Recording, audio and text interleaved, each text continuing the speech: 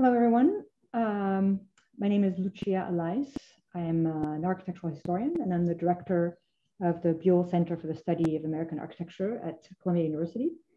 Welcome to the first in our series of conversations on architecture and land in the Americas with Joseph Kunkel and Teresa Montoya. There'll be 2 more such events this spring, and check the chat for those dates. I'm going to share my screen real quick. I'm joining you today from a campus in Morningside Heights on an island that lies within the ancestral homelands of the Lenape people. Until about 1650, the Lenape managed the forests, marshes, animals, winds, floods, and paths in this place by stopping by as they navigated what is now the Hudson River, seasonally staying in small encampments, growing food, perhaps also harvesting crops, hunting and fishing some animal species while leaving others alone, periodically setting fires to control growth, and generally maintaining a resource ecology that stretched all along the Atlantic coast, from what is now Western Connecticut to Delaware, including most of New Jersey and southern New York. By the end of the 17th century, the Lenape had been largely driven out of their homelands, and in the following centuries, their numbers have been decimated, their humanity denied, and their descendants dispersed. The European settler state that was responsible for this erasure and this diaspora relied overwhelmingly on the institutionalization of land. Columbia University, a land-based institution, is a legacy of this urge to settle. And in fact, the building in which I sit today embodies architecture's imbrication with this institutional urge in a particularly vivid way. The Buell Center, which you see here in red, is a relatively young institution, 40 years old, but it gives its name to a red brick building that is the oldest on this campus. The building preceded the campus. It was already there in 1896 when Columbia University purchased this land and received special status as a not-for-profit organization. The building had been built in 1885 for an earlier institution, a special ward to host the wealthier male mental patients at the Bloomingdale Insane Asylum that had existed on the sites since the 1830s. So central was architecture to the construction of institutional legitimacy that not only did Columbia decide to keep this building when it took over the land, but as the campus expanded, the building was preserved and moved 42 feet vertically and 97 feet north, rather than being destroyed as part of the new expansion plan. In other words, since at least the 19th century, maintaining this large of a piece of land in a city in the United States requires a special arrangement, an institution. And while some institutional legacies demand an honorific architecture, the kind of architecture that is sustained in carefully preserved red bricks, other institutional legacies are less tangible architecturally. For example, as this building was being constructed, the 1897 General Allotment Act was passed to break up the large reservations of land into which indigenous communities had been gathered since the 1830s after fleeing persecution. The Lenape people, for example, were found in Oklahoma and in Texas. This act also had profound architectural consequences, shrinking the land base of surviving indigenous people and compelling them to adopt Western institutions, such as that of private property or family farming. I'm recounting this history today, not only to acknowledge the role that our hosting institutions have played in the erasure of indigenous people's relationships to their homelands, but also because the relationship between architecture and land in the Americas is our topic and takes the form of a question, an open question. How do we tell a non-objectivizing history of land? How do we account for the insight on the part of indigenous scholars and activists and practitioners that land isn't an object, but a relationship? Our 2 guests today are experts about and participants in these institutional architectures as they're lived and experienced by indigenous communities. So the title of our event is On Trust Land, and I'll just explain this choice briefly. It's meant to be specific to the predicament of indigenous communities, but also instructive and comparative for many different kinds of trusts that exist.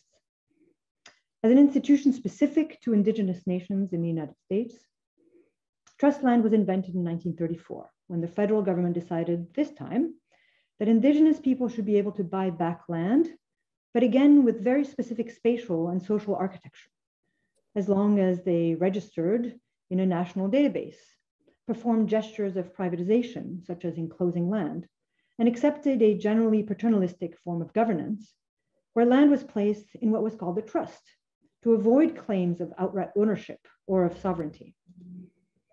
The use of the phrase trust land to designate this institution may seem especially confounding to an architectural audience, as these two words, land and trust, are also used today to name relatively commonplace legal tools that are increasingly used alongside design to produce the built environment.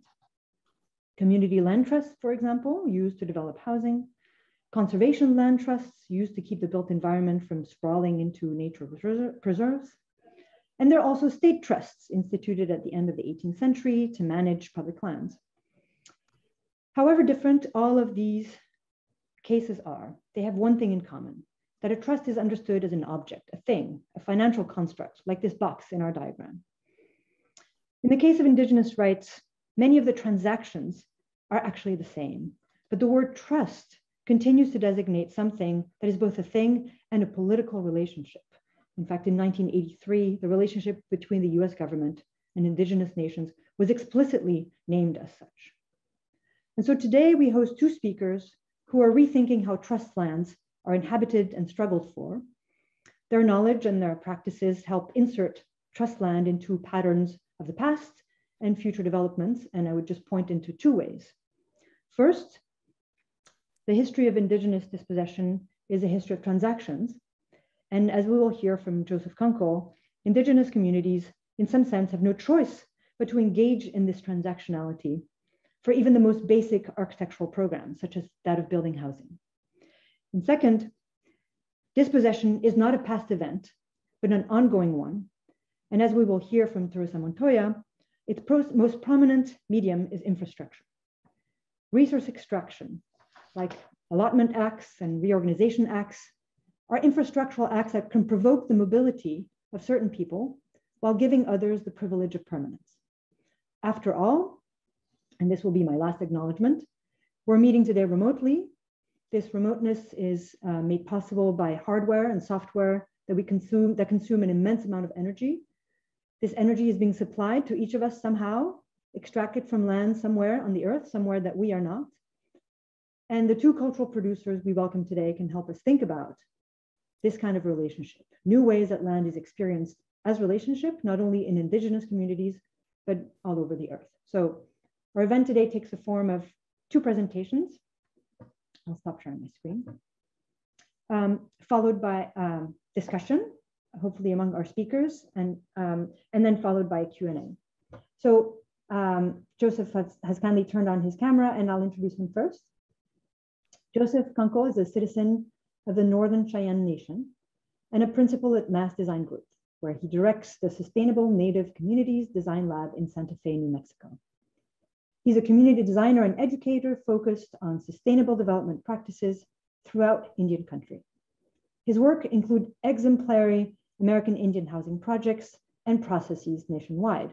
And this research work has developed into emerging best practices, leading to the publication of a guide, an online guide called Healthy Homes Roadmap for Tribal Housing Development, which is funded by the HUD. In 2019, Joseph was awarded an Obama Foundation Fellowship for his work with Indigenous community.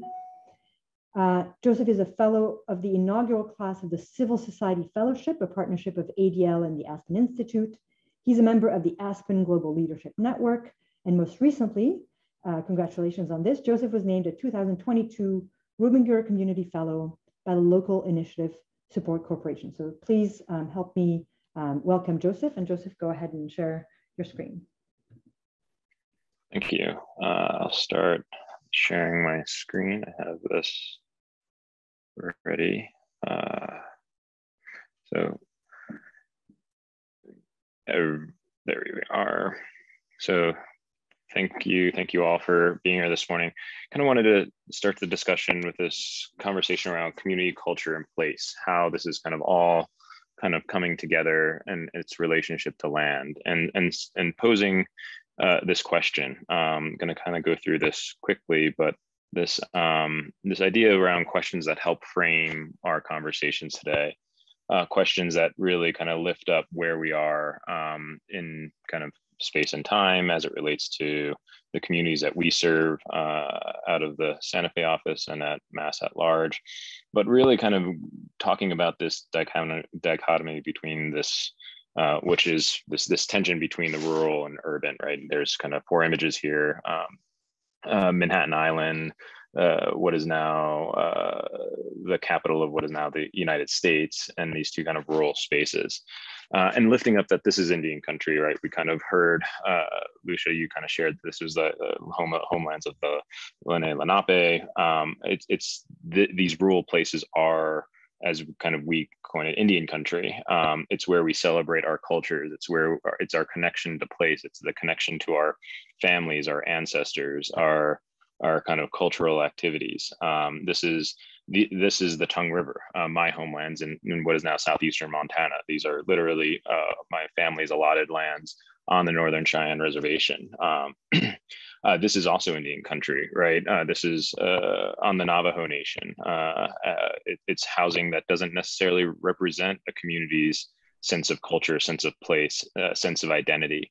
And so the architecture isn't kind of doing the land any justice. It's this kind of disconnection from place. The Manhattan Island, right? This is like the financial capital of the world, yet this kind of notion around kind of indigenous culture or indigenous kind of connection to place isn't necessarily at kind of being spoken in or is out there kind of much more broadly. Yet when we think about the Mohawk iron workers that built these structures, many of these structures, there's a disconnect there, right? The home of the Piscataway, the nation's capital, yet they are not necessarily a federally recognized tribe. And so what is this connection between state recognized, self-identifying, and federally recognized tribal communities? And this is Indian country where I'm joining you all from today, right? And I want to kind of acknowledge with gratitude the Oge Poge, the original Tewa name for Santa Fe, which means white shell water place, on whose unceded traditional territories this office is based. We honor these people past, present, and future, along with the many other indigenous peoples who inhabited, continue to habit, hold sacred, and steward these lands. These are kind of native lands, and to kind of lift that up is to kind of lift up a history. It's these indigenous lands. It's this connection to place. Like I said, history.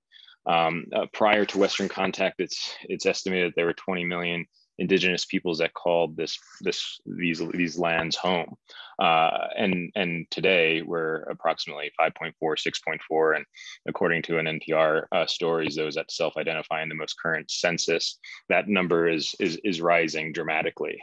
There are 574 federally recognized tribes in this country, and not all have tribal trust lands, to be clear. It's just over 350 tribal reservations in the country. So what does it mean to have a physical connection to place? What does it mean to have a physical connection to the culture, to the kind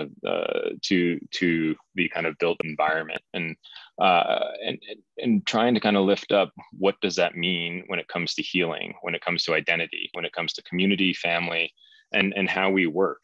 That's all these kind of semblance and these connections to how we think about the power of place and the power of architecture. Like I said, these are my homelands. It's kind of my first notions of what I thought the built environment was doing or not doing for my community, for our people.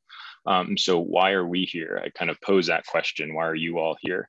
And why am I here? And kind of lifting up this notion that architecture is never neutral. It either heals or hurts. And to kind of broaden our mission is to research, build, and advocate for an architecture, for a design that promotes justice and human dignity. And historically, when we think about the built environment, when we think about that connection to place, the architecture hasn't done that. And so how do we reframe that?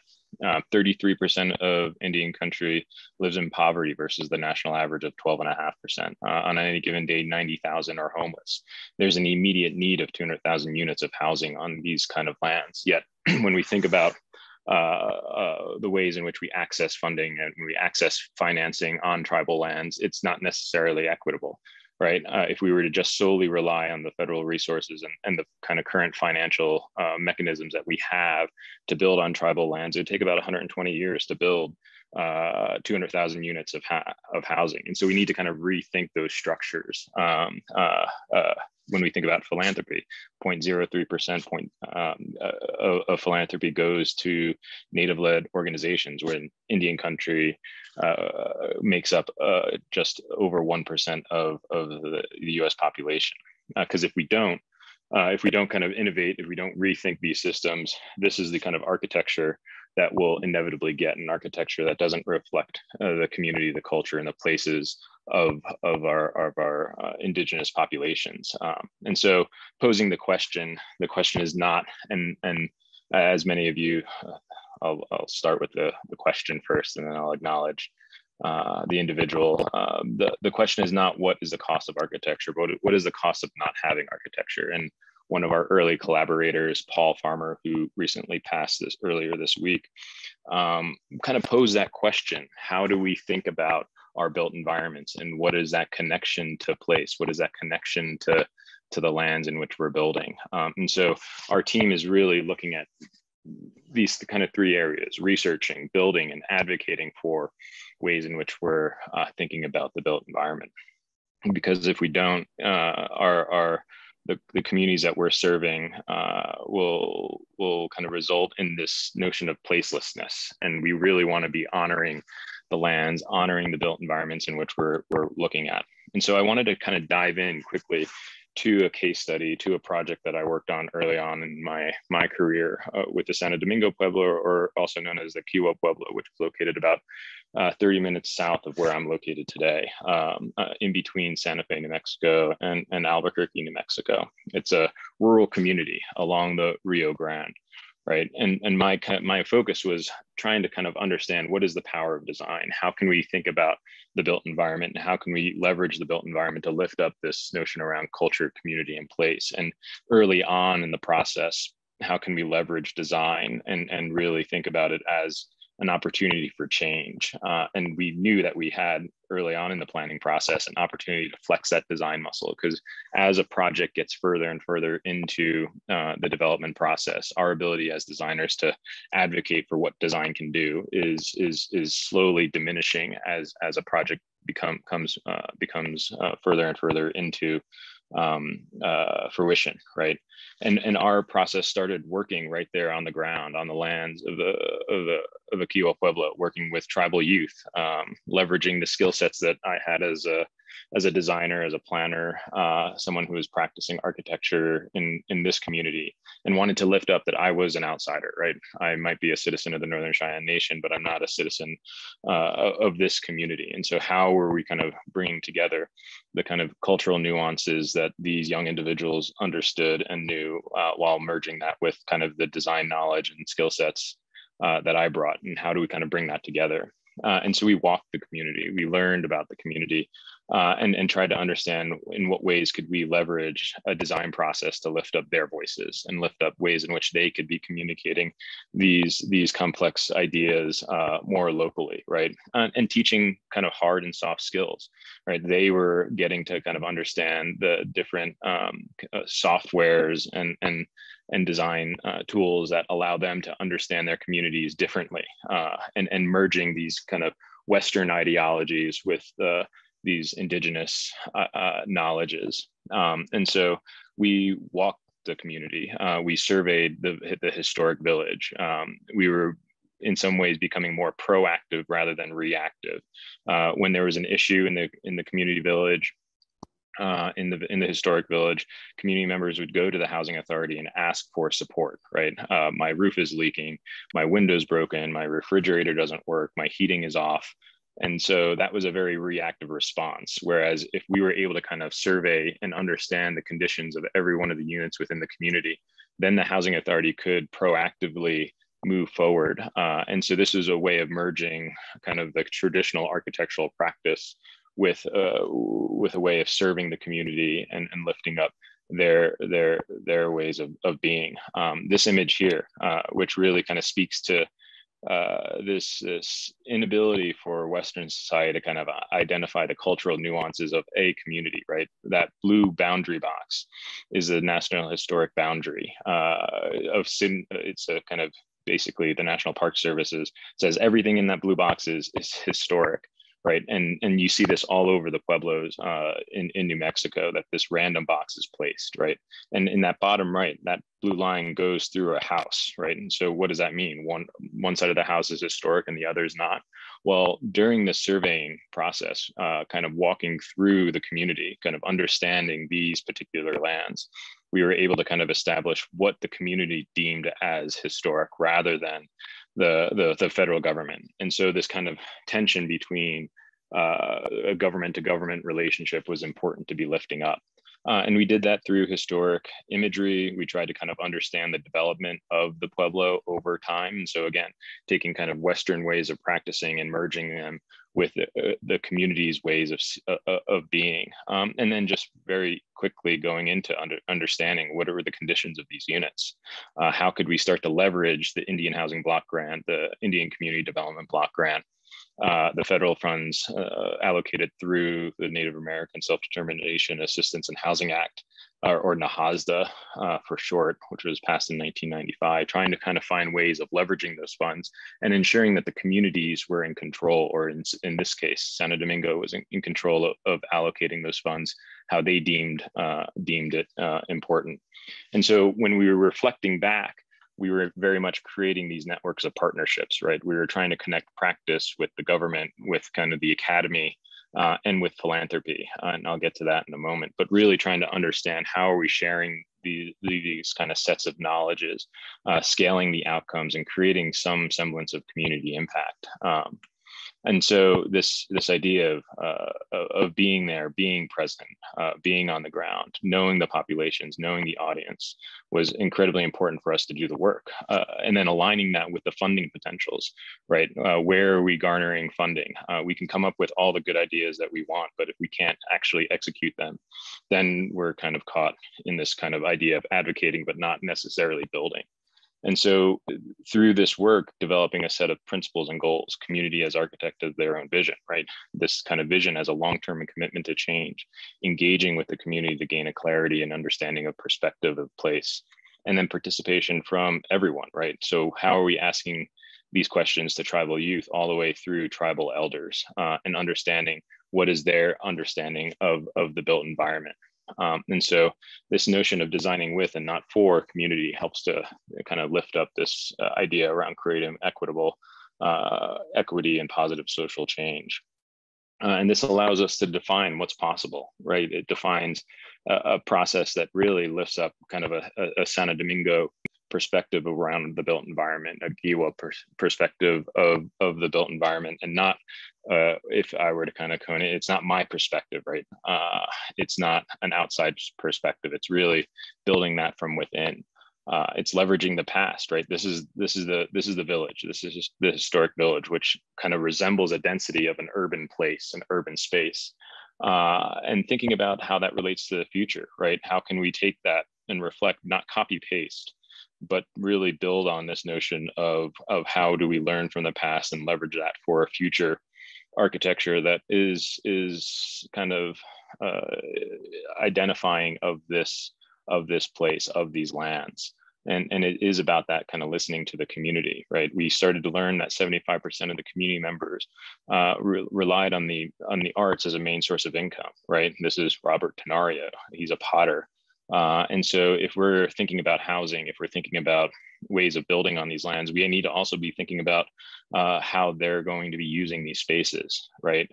We came up with a model, a typology that had a art studio or a maker space attached or adjacent to every one of the structures. Initially, we were thinking about 60 units.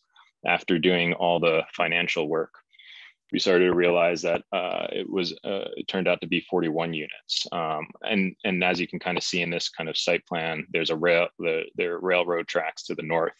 That railroad line connects Santo Domingo to Santa Fe to Albuquerque.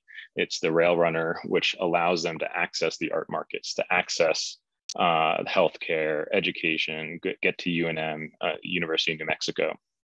And so trying to find ways of using that public infrastructure to connect the community. That bottom right unit is about a 5-minute walk to the rail runner station, right? That notion of how are we building infrastructure, building on infrastructure that maybe in urban spaces we take for granted. And so trying to kind of understand the complexities that we can be kind of lifting up within rural context. And these are just some really quick images of how we were thinking about an architecture that would be reflecting this sense of community, this sense of place, and understanding ways of which we were lifting up the Santo Domingo priorities, or Santo Domingo's priorities, rather than just building housing. Right, there's a very specific connection there, a community center that kind of dubbed as a multi-purpose space, a community kitchen, a child daycare, a training center, a place to build up and maybe even host gatherings, host ways of thinking. And of course, those little shed areas are making spaces. Here we have one of the community members making hishi while his son kind of looks in. But this notion of you're building up and building that capacity locally.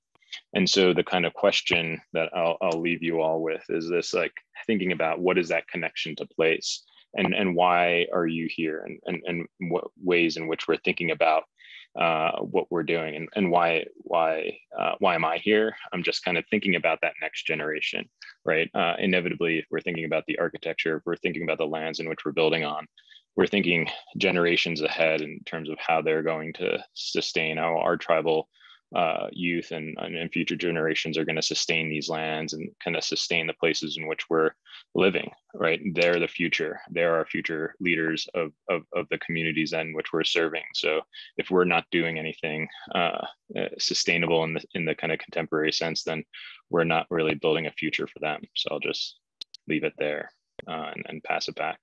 So thank you. Thank you, Joseph.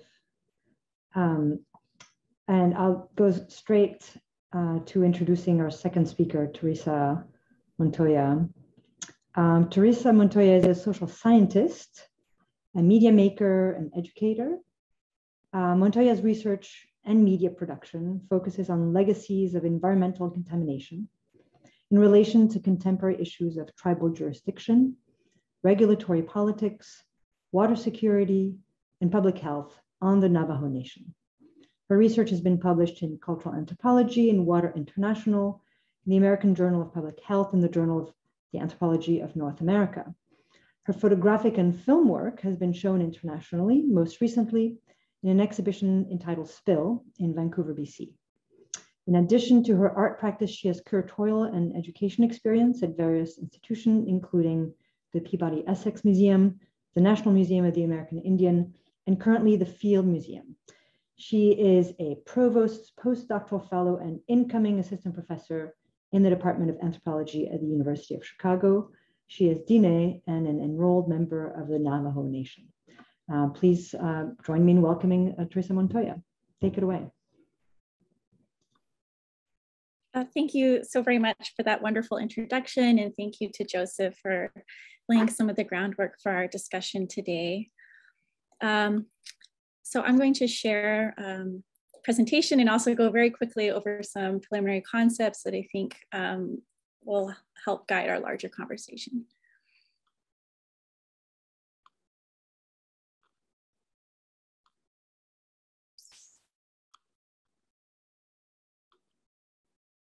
Okay. So when I was invited to be part of this conversation, I was thinking on this notion of trust land and this larger question of what does it mean to own land? So starting from this orientation, I further asked, how do we decenter these naturalized notions of property ownership, notions that presume settler occupation and seizure of indigenous land that was somehow inevitable, rational, or morally legitimate. So briefly, I will outline a few concepts of land and property that will help orient this discussion. So in addition to the earlier introduction, I'm going to show a couple of these animations that illustrate the rapid theft of Indigenous land and territory. There's also this land map.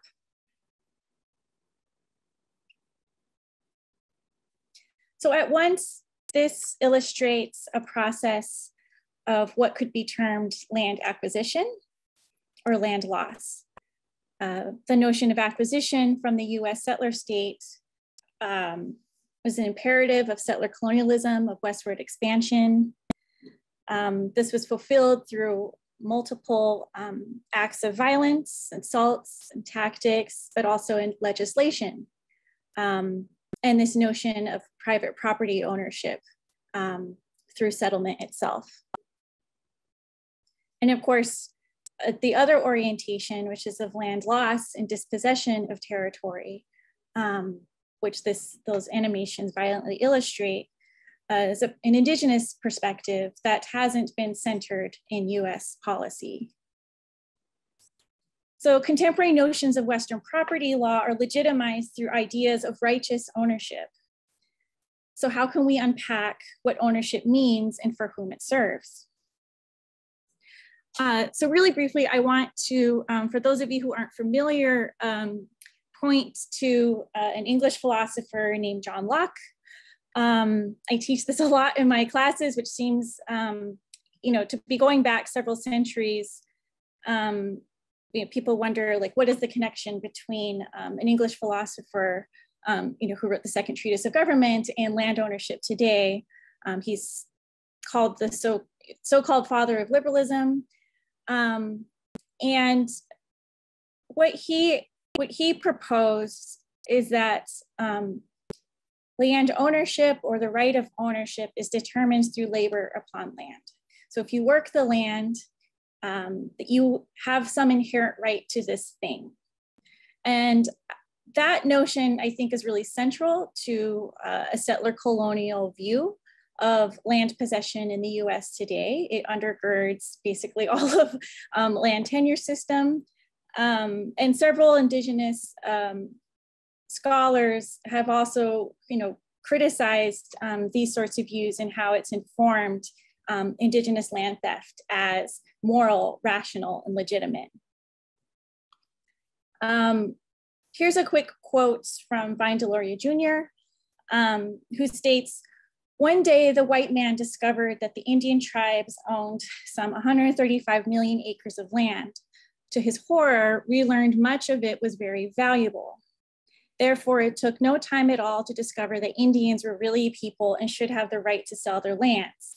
Land was the means of recognizing Indian as a human being. It was a method whereby land could be stolen legally and not blatantly. Discovery negated the rights of Indian tribes to sovereignty and equality among the nations of the world. It took away the title to their land and gave them the right only to sell." So in this quote, I want to point to a couple of things. First, that the recognition of the humanity of Indigenous people, something that was, heretofore not recognized. This was required in order to establish a relationship whereby land could be taken, right? If you could recognize that, oh yes, this Indigenous person is a landowner, therefore they could enter into a property transaction. So that recognition was only in the moment of property theft. And this very last line, it took away their title to their land and gave them the right only to sell. So this is, in summary, the notion of allotment, the Dawes Allotment Act of 1887, whereby Indigenous land was broken up into parcels, the imperative of divide and conquer, under this idea of uplift, right, of bringing Native people into these ideas of civilization. And it was through this notion of property ownership.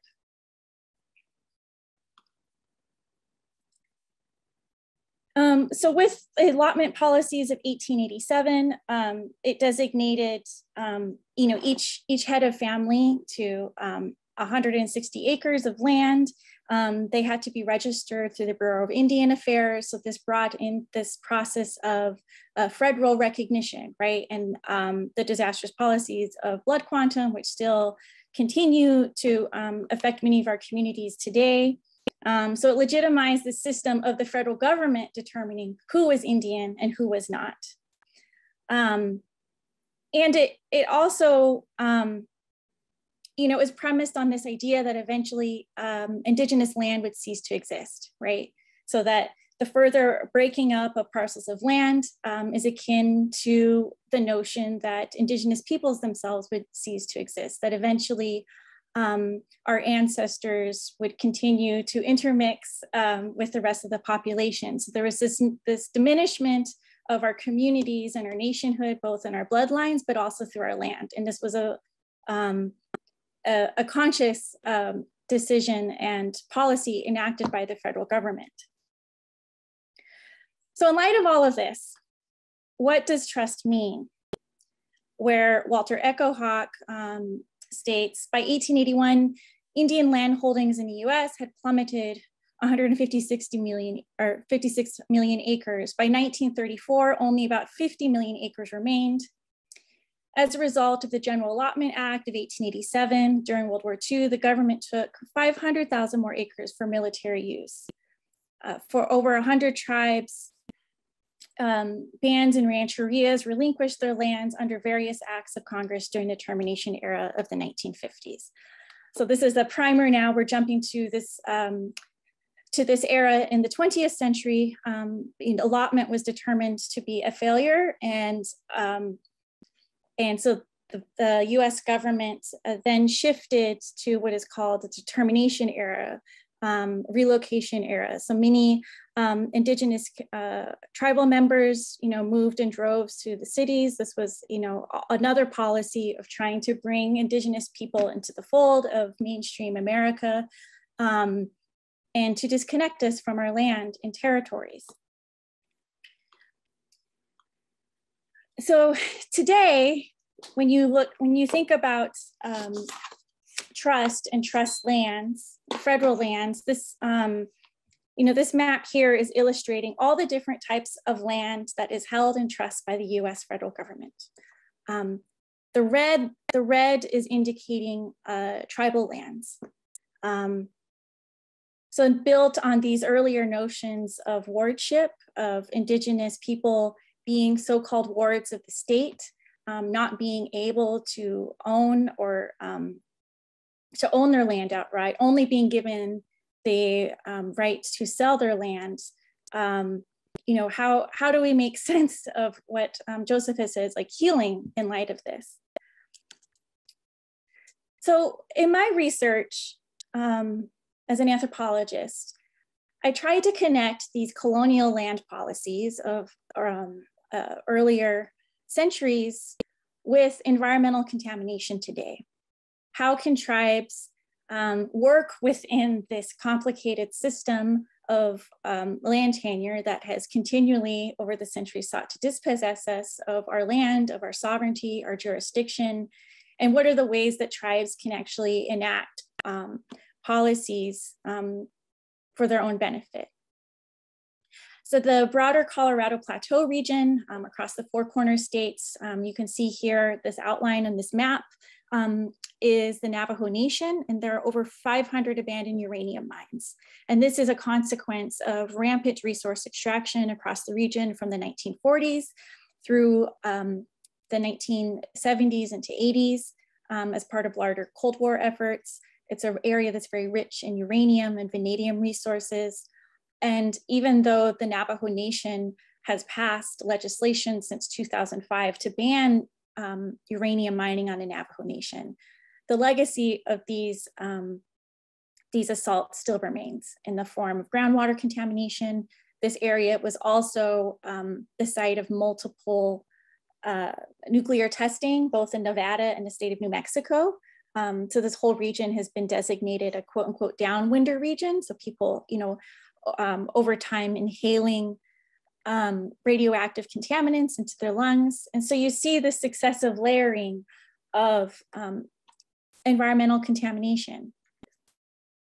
And so in this map, I also want to point out, so the Church Rock spill of 1979 was the largest nuclear release in US history. Most people don't know about it. It was the same year as the 3 Mile Island incident, which is much more widely publicized. But the Church Rock spill, because it wasn't a nuclear meltdown, it was a uranium mill tailing spill. It sent contaminants downstream into all of these other Dene communities, including the community where my maternal grandparents are from, which is in this region, both on and off the reservation, near Wide Ruins and this community of Sanders. So my research centers on these community impacts. How do people strategically navigate between these multiple jurisdictions and try to understand how can we actually get clean water? This is just another image here of a Department of Energy site, a former Kerr-McGee uranium mill tailing site in Shiprock, New Mexico. So this also shows, or illustrates how pervasive uranium and hard rock mining was across the region and continues to pose threats to human health, as the sign illustrates in both English and Dene Bazad, Navajo language. And this is similar to another map that Lucia had put up earlier, but following a policy of forced relocation in the 1860s, where our Dene ancestors were forcibly marched to a military reservation in central New Mexico. And this was also at the same time as the Civil War. So the US was otherwise occupied with many other things. So at the end of 1868, many of our ancestors, the ones who had survived, were allowed to return to our homelands.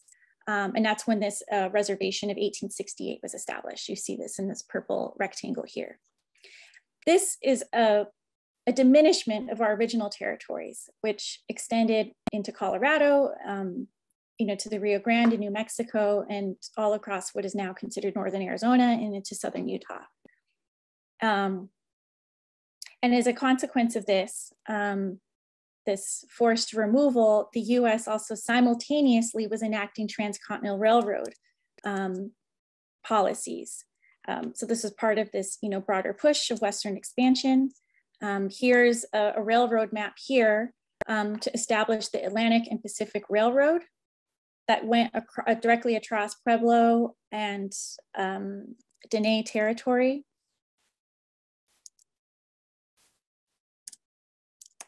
And this image here, taken from the Library of Congress, I think shows actually the extent to which this theft continues to impact land tenure today. Trying to make it, oops. I wasn't able to animate. There we go. The checkerboard allotment system, similar to the Dawes allotment system, essentially gave away by the federal government discontinuous allotments of land for the encouragement of settlement. So rather than the US government federally funding the Transcontinental Railroad, they said, okay, all of these private railroad companies will receive these land tracts, which they in turn will sell to settlers. So they effectively gave away this land while Navajo people were interned at Fort Sumner. And this corridor, when Navajo people returned, it led to these violent confrontations between settlers and Dene and Hopi, who had been living in this region for time immemorial. And as the Navajo Nation was able to successfully recover some of their land, these land parcels of settler ownership still remained. And so these are the vestiges of settler colonialism from the 19th century and the 20th century that continue to pose serious threats and challenges to the exercise of Navajo sovereignty.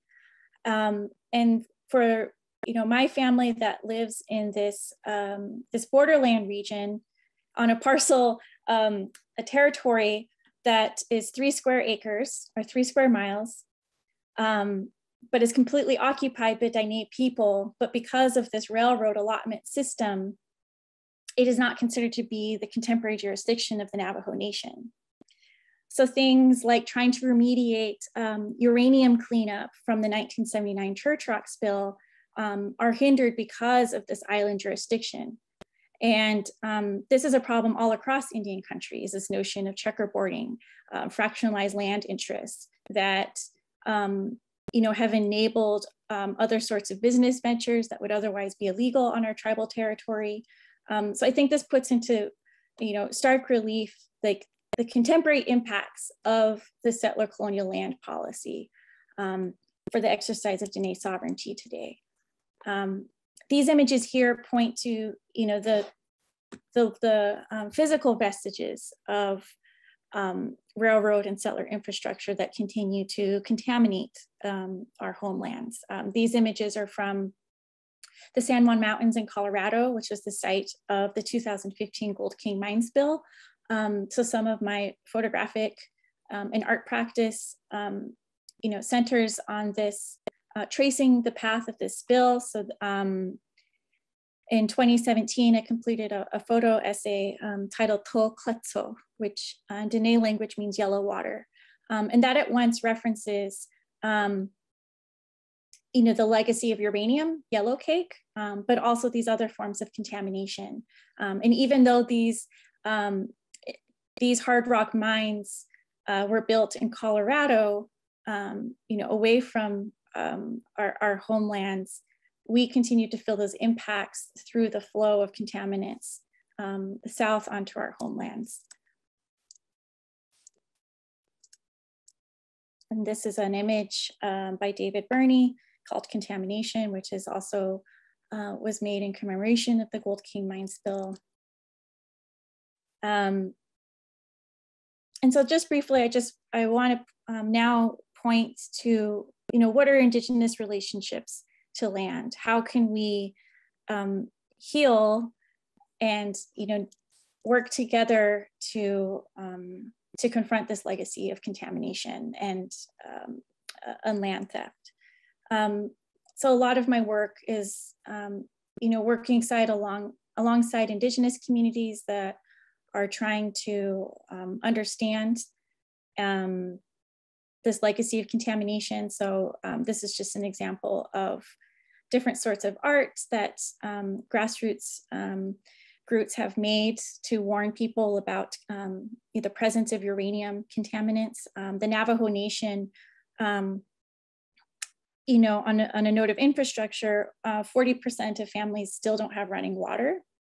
And this is in a region, which I said is very rich in so-called resources, not only uranium, but also coal. So coal has been extracted over the past century in order to fuel energy production in the broader Southwest. So to provide energy to cities like Phoenix and Los Angeles. So it's required, the extraction of coal from our territory, but also water. And at the same time, many of our own communities don't even have running water. So many people rely on these livestock wells. Will haul water, sometimes driving 1 or 2 hours just to provide running water for their families. So this is part of the longstanding legacy of this fractionalization, the divide and conquer tactics of the U.S. settler state. And despite all that, Indigenous people have continued to survive and thrive. This was after the Gold King mine spill, where community came together. This is like steamed corn in the ground in a community of Shiprock. So I think the challenge is, in a lot of my work, is to hold these two things together. And I think that's a challenge for a lot of us in doing this work, is recognizing, the impact of these violent policies of erasure, but at the same time pointing to the ways that Indigenous communities are working through these and refusing in certain ways the policies that imagined that we would no longer exist. So I think I'll just end it here for now. And I'm happy to answer more questions about the nitty-gritty bureaucratic and regulatory politics. But yes, thank you. Thank you. That was extremely, the question of how one holds two things together. I'm extremely sort of in awe of the multiple registers that both you, Joseph, and you, Teresa, are having to inhabit, both critically, the multiple registers at which sort of a history of violence is deployed, tactically, strategically, philosophically, by the settler state, and at the same time, the multiple registers that both of you also have to occupy. Joseph, both your practice, both leading you to ask the most fundamental question, which I probably think most architects I know never ask themselves: why am I here? At the same time as you're clearly leveraging these altogether completely imperfect tools that are made available for governance, because people need to live and people need to have housing. And Teresa, I love that you brought us John Locke, not because I love John Locke, but that its relevance can be seen in a continuum with these practices, where it's not only toiling the land, but it's somehow drawing upon a water cistern that is what makes possible the continued life of these reservations on the land. So I want to put you both into conversation. I have questions, of course, that I could ask each of you, but I also don't want to be sort of necessarily directing. So I don't know if either one of you want to go ahead. As I said, I have tons of questions up my sleeve, and sort of I'm especially interested to have at some point, I mean, more technicality for sure, but to have Joseph explain to us a little bit what dealing with HUD looks like from how you work, and Teresa, how image making and visibility making works within these kinds of practices too. But I'll let you maybe start a conversation if that's okay. Sure. Thank you so much. Sure. Go first. Go. Feel free. I'm happy to jump in too. Well, yeah, thank you so much for that presentation, Joseph, and nice to meet you. I know it's always awkward over Zoom when we can't be in person. Because a lot of my research centers on environmental regulation and its relationship to tribal sovereignty. And then, of course, these connections to settler colonial land allotment policy of the past century. I'm actually curious to know more about maybe if there's any examples in your own work that you've confronted around these complications of jurisdiction, and how maybe that's challenged your work. I noticed you did show some images. You had the rectangular square where you're designating, oh, this is like historic property. So yeah, I guess I could just leave that really open-ended in terms of like how notions of jurisdiction figure into the work that you're doing with Indigenous communities. Yeah, a lot of the times, I mean, that image specifically, right, is something when we talk about sovereignty, self-determination. What does it mean to be sovereign? What does it mean to be self-determined? And a lot of the time, when I arrived at Santo Domingo, I was brought into council, and they're like, oh, well, you can navigate these systems. Go to DC and ask for more money for our housing project. And I kind of put my foot down a little bit there to tribal council, and I was wondering if I was going to get into trouble. But this idea of like, if a tribe kind of wants to be lifting up this notion around sovereignty and self-determination, I said, if I'm going to DC to ask for more funds for housing, then this kind of notion of this permanent crutch of continuously relying on the federal government to supply dollars for housing, which is in my mind, to be blunt, is like a waste of time. And so how can we be understanding the systems in which we're working in. And so that prime example of working with the National Park Service, who designated these boxes randomly on tribal lands, was, well, if we want to really be advocating for what does it mean to kind of define what is historical and what is not, then you as a community should be defining not necessarily not an outside entity.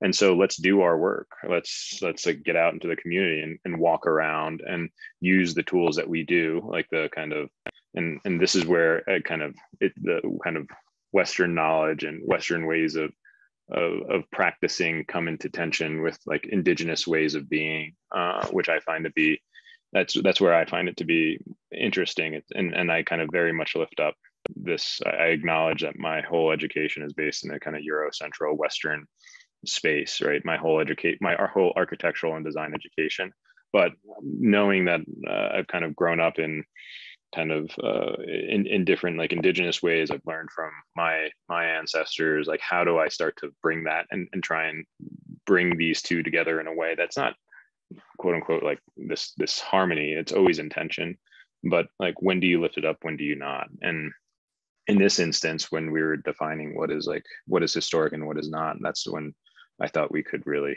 do that work justice, if that makes any sense. Can I chime in really quick? I wonder, as someone who has studied the history of those Western modes of deciding what's historic and not, what methods did you decide? Was it image? Was it some kind of numeric age? Was it sort of depth of memory? Was it practical? It was more practical to include this house or not? I mean, how did, are there criteria that, because one would imagine that the category of historic is itself a kind of Western categorization, no? How did you decide? Yeah, the National Park Service, right? It's like a point in time in history that some white guy gets to decide, like, this is historic and this is not. Like, this wood frame structure is historic and that's not. Well, when one of our kind of board members who led the Office of Native American Programs within the Department of Housing and Urban Development, he's Dene, and every time, like my first meeting with him when I first was introduced to Roger Boyd, he kind of points to his ring finger, and he points to this ring, and he said, before this was a Navajo ring, this was a Spanish ring, but what makes it Navajo is the innovation that kind of made it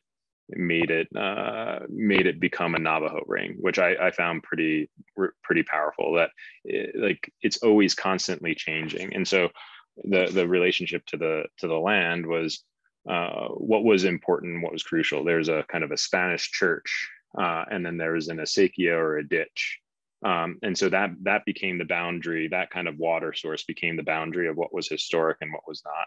And then we kind of moved closer to the Rio Grande to kind of define what was historic and what was not. And so, I mean, yeah, it became more, the more and more we sat and talked with one another and sat in community with one another, we started to realize that this was as complex as it needed to be.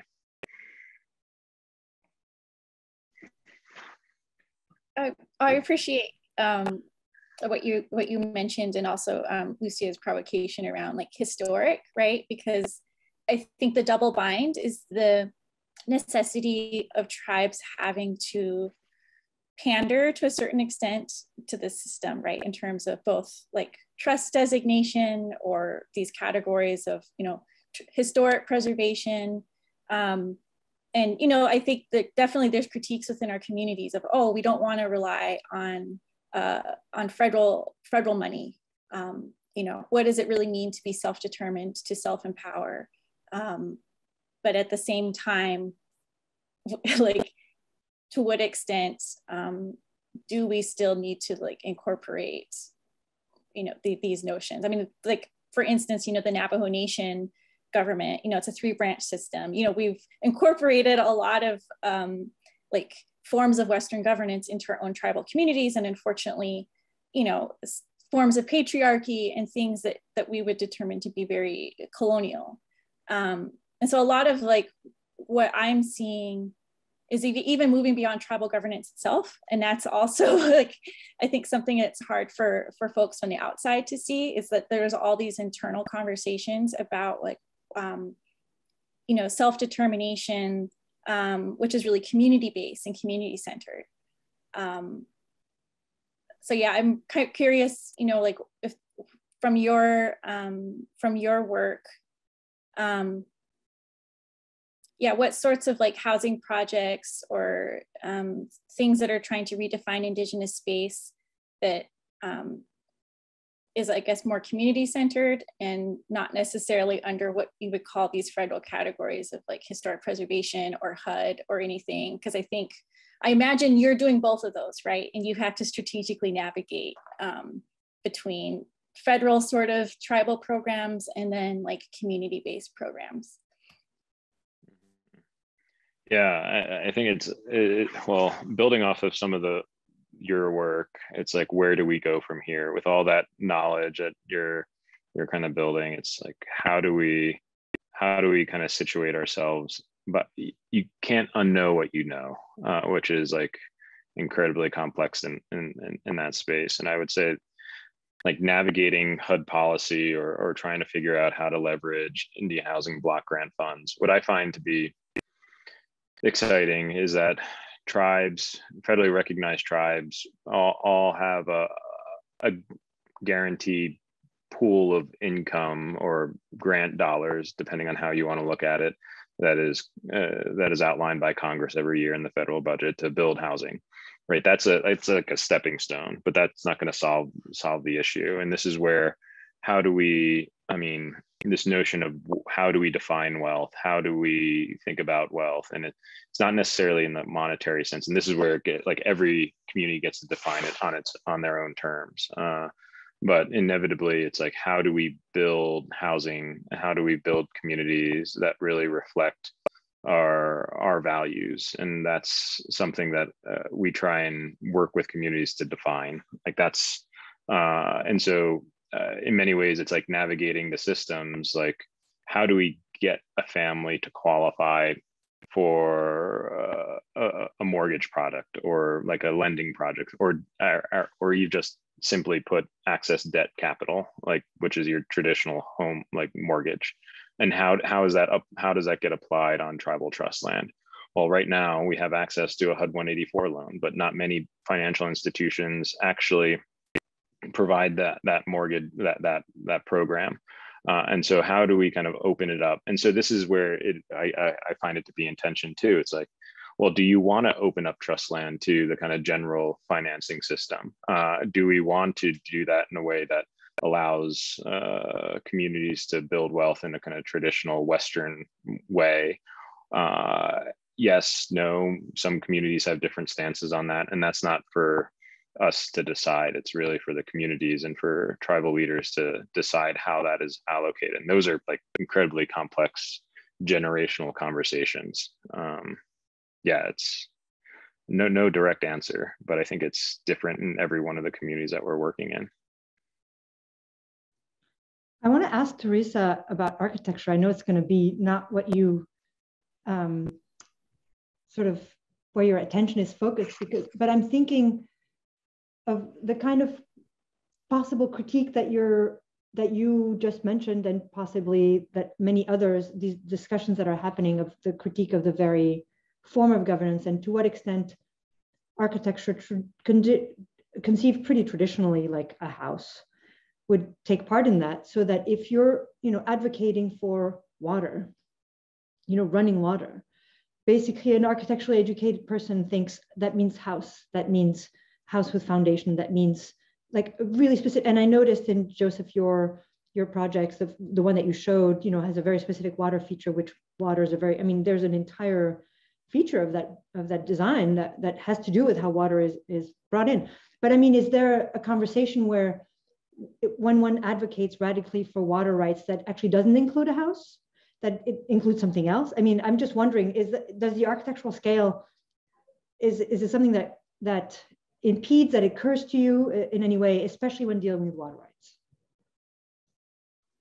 Well, thank you for that question. I mean, water rights is a huge issue in the Southwest, obviously, and it's complicated by, well, one, so there's this act, the Winters Doctrine for 1908, which in theory provides tribes with the right to water but it's premised on this idea of from its establishment as a reservation. So already that's limiting, right? Because that is forcing us to conform to a Western temporality. So for a Navajo Nation, that would mean 1868, because that's when our treaty was signed. Of course, we have lived in the Southwest since time immemorial, like other tribes, you know, so I guess I'm always trying to point to how, you know, the existing like system of legislation is already confining, either temporally, geographically,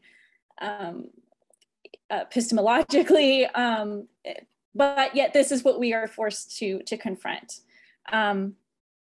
Also with water rights, at least in the Southwestern states, we don't have a seat at the table, so to speak, in the same way that states do. So for like Western Basin states who all draw from the Colorado River, like the Colorado Compact of 1922 basically imagines a pie, right? A water allotment pie. And then each of the lower basin states and upper basin states would be able to each take a slice. And this, you know, is based on population and based on imagined use. Well, tribes didn't, you know, weren't imagined to initially have a slice of this pie. They would have to go through states. So for right now, you know, the Navajo Nation, you know, we've negotiated a settlement through the state of Utah, with the state of New Mexico. Arizona is still like on the table. In any case, like this is just like one example of the ways that trying to secure water is a really fraught like political process. And that's at the scale of like nationhood, right? And in terms of like communities and household, that's limited by infrastructure, right? And, you know, this like these ideas of, you could call like the metropole and the periphery, right? And the metropole being like Phoenix and Los Angeles that built all of this infrastructure to deliver water to those cities of higher like population density, which left out tribes. And, you know, there's these smaller scale, you know, amazing projects that I think Dene communities are doing to deliver water. But even I think the notion of like infrastructure as development is problematic, right? To thinking about a large scale delivery that would draw down our aquifers and deplete it. And that's kind of like a notion I think the Navajo Nation as a tribe really wants to invest in, because that is the way that you can get water for an entire nation. But I know, you know, from like a more community or grassroots perspective, it's about like, well, how do we recharge our aquifers and protect our watersheds? Is it really sensible in an era of climate change and drought? We are now, it's now like officially declared, we are in this longest drought that we've been in for several hundred years, to be imagining these large scale water projects. But that is kind of the system with which we have to like subscribe to assert our rights to water. So yeah, I think across the board, it's just all of these double binds of like asserting nationhood, which is asserting like a large scale sort of project, and then asserting, I don't know, more of a better balance with our communities, and like non-human relatives, and like not taking water from them. And it's always these competing sorts of logics. And yeah, I think water is essential to all of those tensions.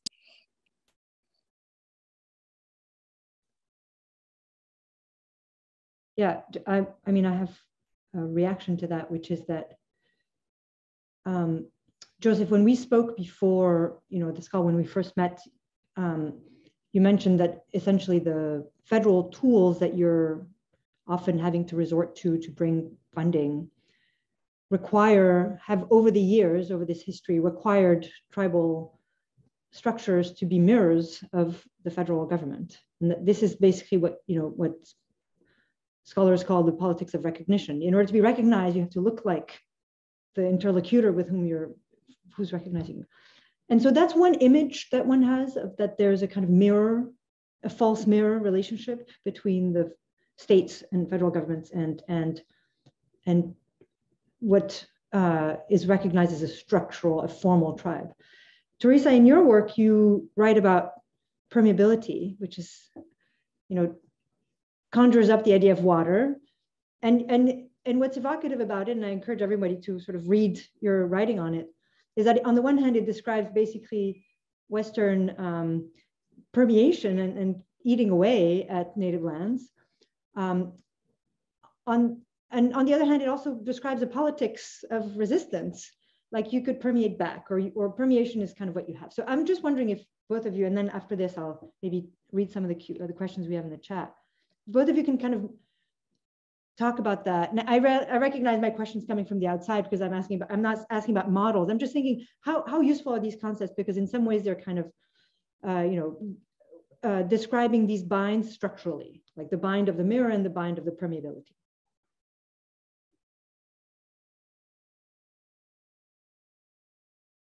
I can go first, or you can go first. Go for it. Okay. Well, I'll just speak briefly on this notion of permeability. So the notion of permeability, I think, can be illustrated by that checkerboard map that I showed really briefly, which is that allotment system. And for my family and ancestors in the Puerto Valley region, this has continued to have consequences for the exercise of Navajo jurisdiction today, is like the vestiges of this allotment system that still exists. So through working with these community coalitions, when they realized that the Navajo Nation doesn't have sovereignty over this, these communities, as they're trying to remediate, uranium contamination in their water, they were strategically able to navigate in other ways that might have not been available to them if they were only relying on Navajo Nation EPA or those sorts of tribal regulatory authorities. So it required them working, with EPA Region 9 in San Francisco, which is the EPA region that oversees the tribes in the Southwest, working with Arizona Department of Environmental Quality, or I should say pushing back against those state entities. And then also, the Navajo Nation itself. And so I'm trying to imagine, not reifying tribal sovereignty so much in just this very static federal tribal relationship, because that's very limiting. It's the way that enables us to assert our sovereignty and our land base, but it's also limiting in terms of it's premised upon a shortening of our time scales of occupation in the region. If it's premised on, since the date of our establishment of reservation, and as history shows, as our oral histories tell us, we have occupied these lands before the date of our formal reservation establishment. So I'm trying to also gesture to that, as other Indigenous scholars do as well. That yes, we are part of these tribal nations that are federally recognized or state recognized or whatever, but there's also something else. There's other sites of sovereignties that pre-exist and continue to exist. And that's what I'm trying to hold in tension and to articulate and to uphold. And those things are not always visible from the outside, like the way that tribes continue to assert this sort of self-determination that isn't always conforming to geopolitical boundaries of what tribal nationhood. And so yeah, in that way I think Joseph's work is really interesting, because I imagine you're working through all these different sorts of entities, and from an Indigenous perspective, it's our occupation in these lands doesn't start at when our reservations were established. It's much longer. It's time immemorial. Totally.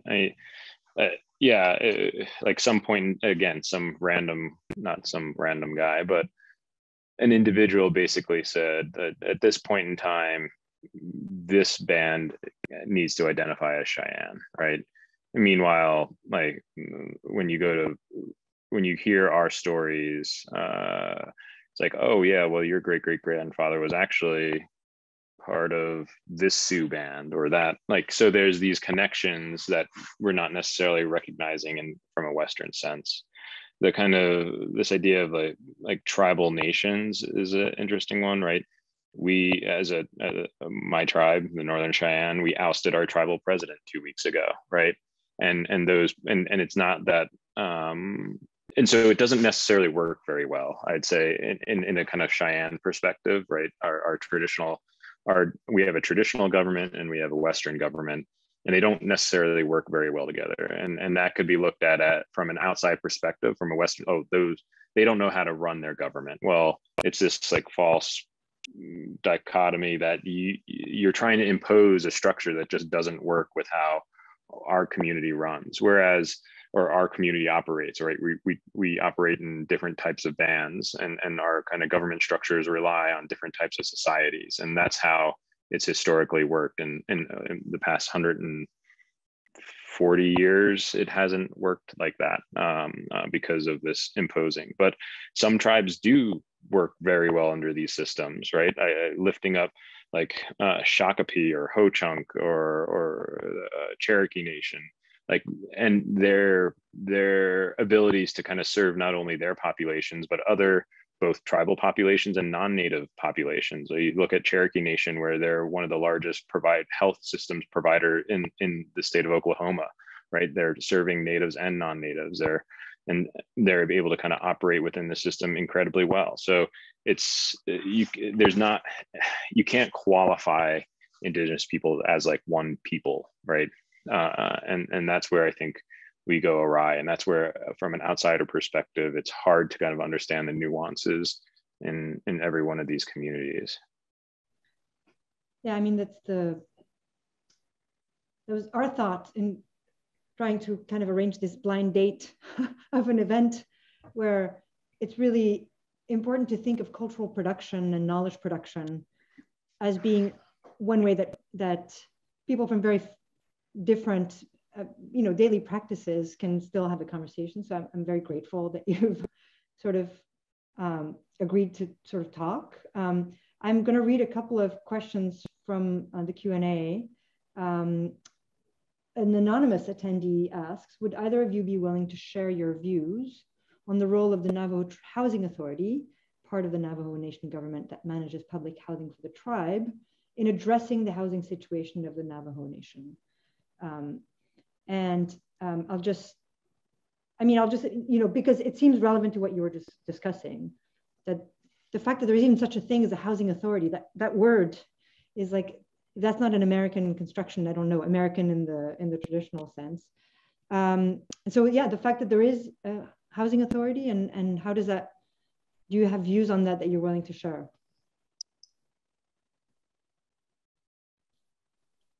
Actually, I'm curious. I say. Yeah, I mean, I can go first, or either one. You might have more working experience with NHA versus me. Yeah. I have maybe anecdotal like experience with it. Yeah, I mean, and it would be great to hear your thoughts. I mean, I just think you're setting up an institution for failure, and from my perspective, you have incredible amounts, multi-millions of dollars going to one entity, and then you're asking this entity to service many different communities in different ways, and that system is not set up. And when you don't have that internal capacity to get the money out into the communities, when you don't physically have both the people and or the systems, financial systems, accounting systems in order, it's really hard to get that money out into the community. When you don't have the ability to kind of have project managers, like you're set up for failure. And then in the kind of reverse side, you have the community trying to kind of say, why are you not serving our communities? Why are you not serving our communities? And it's like hand tying. And we see this in terms of allocating of federal funds all over the country. Like the capacity is just not there within these entities. love to hear what your thoughts, Teresa. Teresa, do you want to add? I'll just briefly say, I mean, there's just, like in my experience, like there's just such a vast shortage of housing. And even with the houses that are available, like with upkeep, and are these houses even built well to begin with, is a whole nother thing. I mean, I think tangentially related to this is now with this infusion of cash for infrastructure now with the CARES Act. So the Navajo Nation now is also scrambling to, like, how do we spend down all these dollars? How can we build up infrastructure, which is also about housing improvements, right? So for many folks who don't have running water or bathrooms, so I know like families that were able to like apply for and then get funding like through their local chapters. So then each chapter is like allocated a certain amount of money. And yeah, but the challenge is, yeah, not having like the capacity to like deliver. It's like, yes, we need to build and to provide water or, you know, any sort of like housing infrastructure. But you're talking about a reservation that's 27,000 square miles. It's the size of West Virginia. It exists across 3 different states. So putting that into practice of, you know, a building is a challenge. So what's interesting is that the role that infrastructure plays is so primary, not only to governance, but to decision-making, it seems. So this feeds into another question we have, which is from someone called Risk Gets, who says, I'm curious to hear more about both of your thoughts on the first slides by Joseph. How does the urban-rural divide that privileges urban areas and life and disadvantages rural communities add another, perhaps often hidden dimension of disinvestment and erasure in many Indigenous communities? So the kind of rural versus urban divide. Yeah, and I'd say in many ways it's a kind of false dichotomy. It's, I mean, if we think about Indian country and we think about Native population per, not this most recent census, the one before, half of Native Americans live in and or around urban areas, right? And then the other half are on typically reservation. And so it's like this, I don't think we should be thinking about it as this kind of rural and urban population, but how are we kind of living in between these spaces? And I think what is important to lift up is that I'm trained as an urban designer. I'm trained as a planner, right? And this notion, when I think about like our teepee encampments, our villages, like those are urban forms. And so how do we kind of leverage them in ways in which we can be lifting up communities, right? I don't want to kind of create this tension between the urban and the rural, or we're only working in the rural, but we're only working in the urban. I think we're working in all these areas and in between. And so how do we kind of lift that up in a way that is lifting up both sides? I don't know if that's helpful or trying to get to your question. Teresa, did you want to add? I mean, I was just going to say something similar to the effect of, yeah, a lot of Indigenous folks actually live in urban areas. So the presumption that you're only dealing with reservation areas is already like not an informed view. Right. But yeah, but then how do you provide any sorts of services for folks on the reservation while also, you know, thinking about the many Indigenous people that live in cities, you know, especially like Chicago, you know, Denver, San Francisco, Los Angeles, you know, these were relocation cities, right? So that's pointing back to those relocation policies by the US government, is now you have these urban centers that have significant urban Indigenous populations. Yeah, I mean, there's the, you know, in architectural discourse, the one presence of Indigenous, let's say, know-how that makes it to conventional histories of modern architecture are steelworkers whose history in architectural history is typically told, you know, really through the most basic kind of heroics, that they are heroes because they participated in the building of, you know, tall skyscrapers. But of course, Indigenous scholars, including, you know, our colleague Audra Simpson, has shown that what is really the site of struggle is the going back and forth across what the West understands as being national borders and what they themselves understand as not being a national border. And so, I mean, I remember reading that book and having my understanding of steel being completely transformed, that the hardness of steel was nothing compared to the hardness of that, you know, weekly or biweekly travel on a bus at night in order to be able to go across a border. So in a way, what you're discussing, Joseph, about the ability to redefine what the urban is, like the projects you described them as urban projects. And that's what HUD stands for. HUD is, you know, housing and urban development. I think that kind of redefinition could use to happen a lot more. All right, we have very little time left. I'll just read the last question we have. And since it's a question about a very technical thing, you know, feel free to transition into a broader comment. How does the NHPA Section 106 process help? Has this EO help, which is the level of engagement and assistant, all tied to political administration? And I guess this person is referring to the White House Council on Native American Affairs, a document from 2015. National Historic Preservation Act. Is it the National Historic Preservation Act? Is that what it is? Yeah, Section 106 process. Yeah, the government to government relationship between the two. Yeah. So do you have any comments on that? Is that, I mean, the question is whether it's helpful. Maybe you can just comment on its appearance and its. I'll just kind of, I mean, from my perspective, again, it depends on the capacity of a tribe to actually participate in the Section 106 process, right? Do they have a tribal historic preservation office? Do they have the internal capacity to actually be at the table? I mean, this is very similar to litigation when it comes to tribal law, right? Do you have the ability to practice a certain type of law internally? Right. And if you don't, then you have to rely on the federal government to provide that support.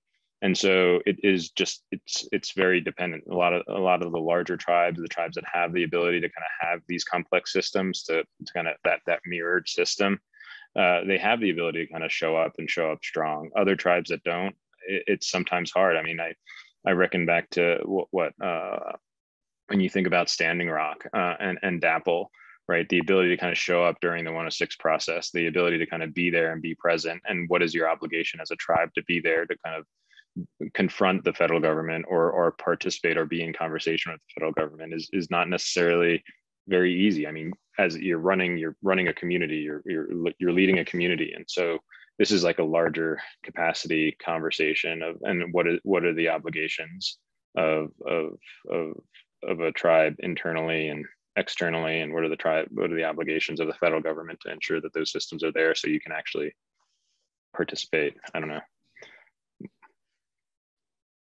I'm not going to speak specifically to this process. I'm not as familiar with it. But I will say maybe in this larger context, I mean, if we're pushing back against this notion of property, right? And of like indigenous peoples and tribes, you know, having to toe the line between conforming to like whatever existing legislation is available to them to protect certain things. So it's like property is like a thing, a structure, right?